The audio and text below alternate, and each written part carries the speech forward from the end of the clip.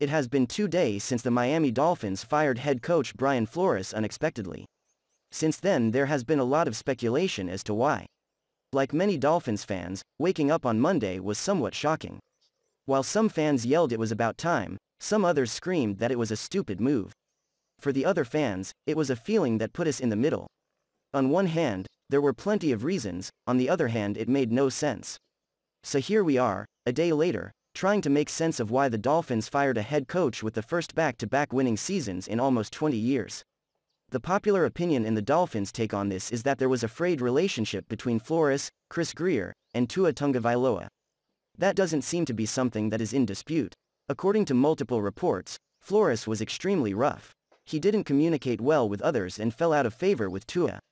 That brings us to Tua.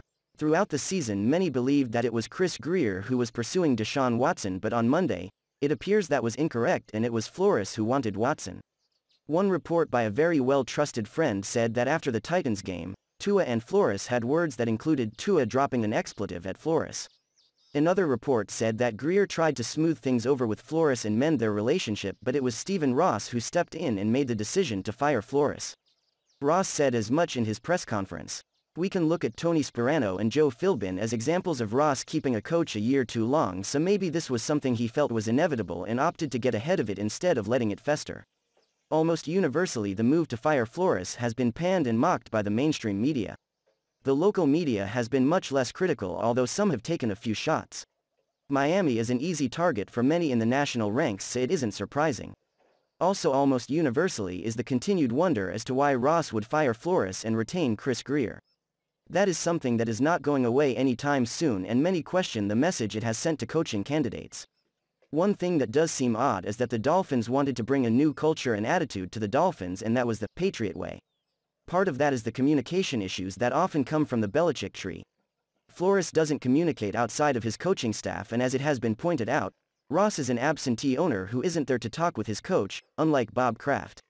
Flores has made mistakes. He failed at getting the offense correct, and it has been reported that he often pushed for defensive players over offensive players.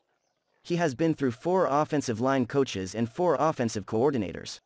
His 2021 season started off 1-7 and he lost to the Falcons, Jaguars, and Raiders after holding leads. During that stretch, he ran a different style of defense and finally changed ahead of the Ravens game. That spurned a 7-game winning streak. Flores is a good head coach and he could be great, but it appears that Stephen Ross wants more of a family atmosphere where everyone may argue and bicker but relatively get along. Flores wasn't going to be that type of guy. In the end, nothing really matters. Stephen Ross owns the team and can do whatever he wants with it.